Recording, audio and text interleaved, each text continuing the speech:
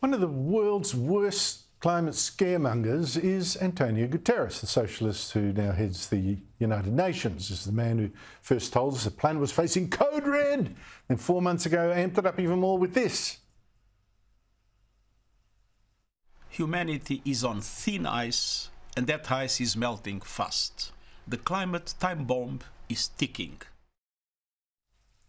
But last Thursday, Guterres topped even that scare with this extraordinary hyperbole. The era of global warming has ended, the era of global boiling has arrived. The air is unbreathable, the heat is unbearable, and the level of fossil fuel profits and climate inaction is unacceptable. The climate boiling. Seriously. Joining from London is writer and broadcaster Esther Krakue. Esther, what is going on with this man? Yes, well, he's old enough to remember the climate cooling scare of the 1970s when they actually thought we were going to enter into a new ice age. So climate boiling is quite a transition from there. Soon we'll all be on spits because we'll be climate roasting and we'll be looking like rotisserie chickens in the middle of an inferno.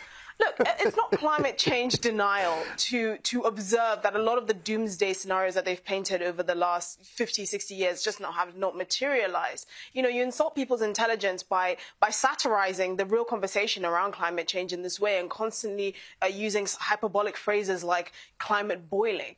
The reality is, you know, this is an important conversation to be had, and the people that are monopolizing the conversation tend to be of a certain ilk, and I don't think they have all their faculties together. You know, the Greek Minister for Climate Crisis and Civil Protection recently came out 2 days ago and said that the wildfires in Greece, that, you know, people like Sadiq Khan were saying this is the proof of Mother Nature's anger and the world is on fire and it's, you know, everything is going to be destroyed. He came out and said that of the 667 wildfires across southern parts of Greece, most of them were caused by humans. So it was either criminal negligence or intent, and yet very few media outlets have actually corrected this, even though they attributed these fires to climate change. When you satirize or paint these pictures and then fail to correct your mistakes, people can't take you very seriously. At the end of the day, we are very factual human beings, and we have to see a lot of the data before our eyes, not, you know, satirizations of this kind.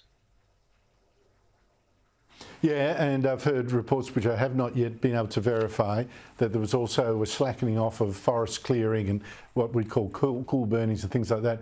But, you know, the language is really amazing, Esther. You know, it started off global warming, then it became climate change when for 15 years there was a hiatus in the warming, then it was climate change. So you could blame everything from, you know, drought to floods on global warming. And 4 years ago, it became global heating. Now it's climate boiling. And like you say, what next? I mean, what did you say? A climate rotisserie or something? I don't know. Where does Guterres go from here? Well, the thing is, that's the reality is we don't actually know where they're going to go from here, whether it's going to be climate roasting or climate torching. You know, they're going to find new ways to try and make this trendy so we're all panicked. But the reality is there's a serious conversation that goes on, that should be going on here, that we're not having. Now, his scare, I couldn't believe it, was almost topped last week by Hillary Clinton. She's the former US Secretary of State, Democrat. Just got beaten by Trump to be president. Yesterday last week jumped onto a heat wave in the US and tweeted, "Hot enough for you? Thank a MAGA Republican," meaning Trump type voter, or better yet, vote them out of office. But in fact, the data shows that whatever president is in power, Democrat or Republican, the world's carbon dioxide emissions go up without any sign of the US making a difference. I mean, this idea that the US president can dial the planet's heat up or down in just a year or two, what kind of idiot thinks that?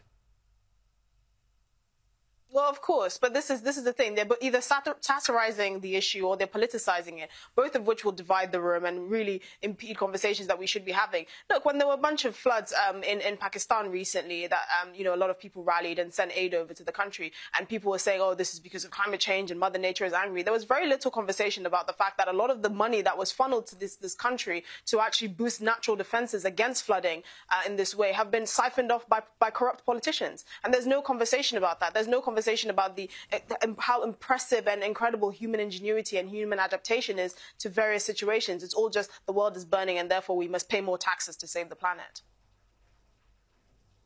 Why doesn't Hillary Clinton, who's really worried about emissions, fire off a sarcastic tweet at China? That's the world's biggest emitter. No, yeah. Exactly.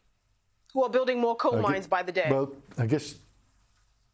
exactly right. But I think they build more in a year than, many more in a year than we have in Australia at all. And we're trying to close ours. Esther Krakue, thank you so much indeed for your time.